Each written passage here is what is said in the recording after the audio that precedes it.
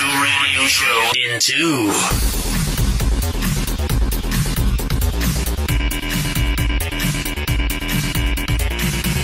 The Uncle Huey, Don, and Pro Show. Let me tell you guys this, and this is a true story. This happened to me when I was 13 years old. I know let me hear this one. Let me hear this. Now, this is why you don't tell. So I didn't left the neighborhood I was living in, and I went back to my old neighborhood. And all the boys was over there telling lies about who had what, who got what. And I don't know if they was all telling the lie, but I was telling the lie. And I was lying about the girl across the street from me, Charlene. She was my best friend. No. And I told the lie that me and her got in tricky, did the whole 9 yards. Because we was all, like Richard Pryor said, we was all tell a lie, he tell a lie, and I tell a lie. Right. And I didn't think nothing about it because my old neighborhood was about 10 blocks away. Well, this chicken shit brother that called himself my friend, right, came over to my new block, knocked on the girl's door, and just right out asked her for a little bit because he told her he looked better than Big Huey and you gave him some. And then the girl came over and knocked on my front door. And she told me right to my face, blankety blank, Huey, why did you tell this clown that you went to bed with me? Donald, I felt so small I could have sat on a dime and dangled my leg. And was you like... So I do not lie about getting no stuff, and I don't tell nobody. Man. Hey, and I was lying that time, but he called me on it. And I ain't never felt that bad. Wow. How'd you feel about my the good friend? How'd you feel about the friend saying that? How did I feel about the friend thing?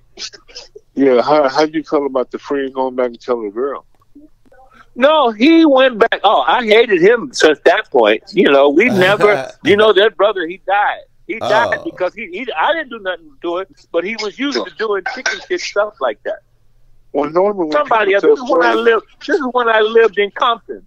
And, we knew sooner or later he was going to cross the wrong person. Don't Uncle Huey got the voice, man? He can make an auto book. Yeah. Now I like Uncle Huey, but I don't like the warriors. I don't like the light skinned warriors. You already know who I'm talking about, Chef Carey. How long you lived in the Bay Area? Shit, almost 34 years. 34 years. You don't like the Warriors. You don't like the Niners. Don't you like probably the Raiders. Don't like the Giants. No. Don't like the Raiders. I like the Niners. I like the Niners. Like the Niners? Because we exchanged quarterbacks. Okay. Joe Montana, Alex Smith, Bono. Marcus Allen. We wasn't even talking about that, bro. Get out You of said here. quarterback. You said quarterbacks. Hold on. We didn't say running backs. Marcus Allen was a quarterback. Allen was a quarterback in high school. Thank you. Okay, that's fine. That's cool.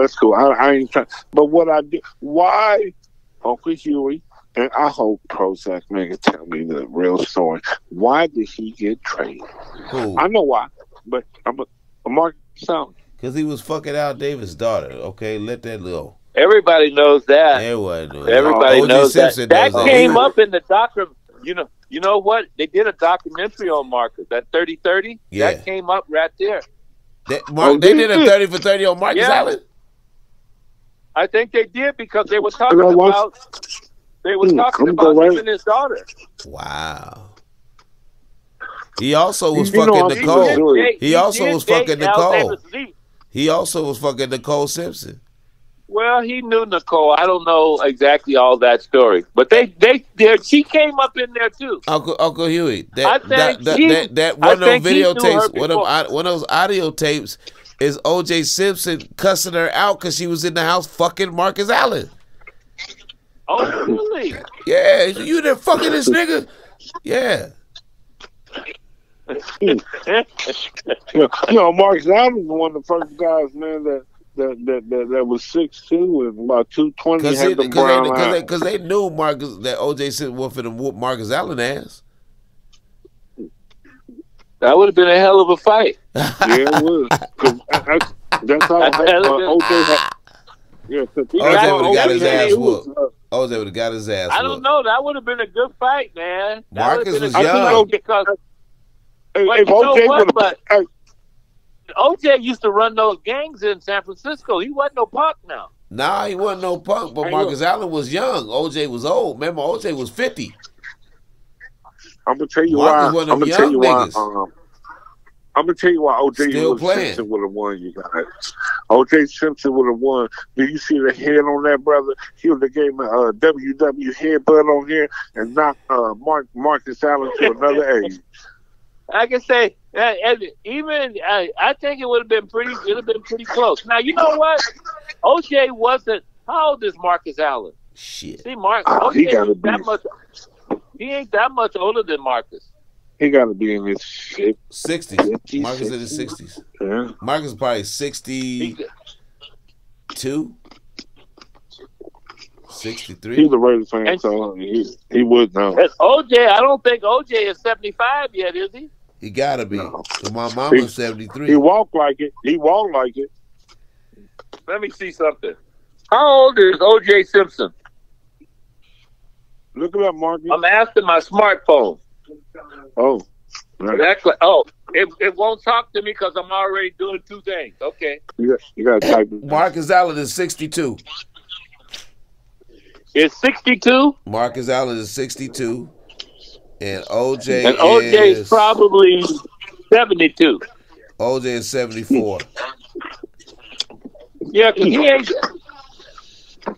And at that time... Marcus would have been 38. Marcus was 38. Marcus was 38. Marcus was 38 when OJ was 50.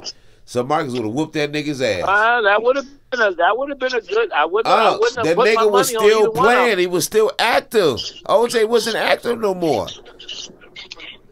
What? Right. OJ still running through them damn restaurants No. But he had a head on him so big, nigga, that he would have easily crushed Marcus Allen's head. He would have. You think he was on steroids? Who? Huh? Who? You think OJ was on steroids? Nah, they wouldn't. Steroids wasn't fashionable back then. They was just getting. Well, wasn't Lyle Alzado? Wasn't Lyle Alzado? Yeah. Marcus Allen was playing. Yeah, when Marcus Allen was playing, but OJ was gone. I just watched that too. I just watched that on 30/30. He made a deal with the devil. Well, you know what it is. And he had to cash it in. Well, you see what it is. It was he was going for fame. What he could get right then.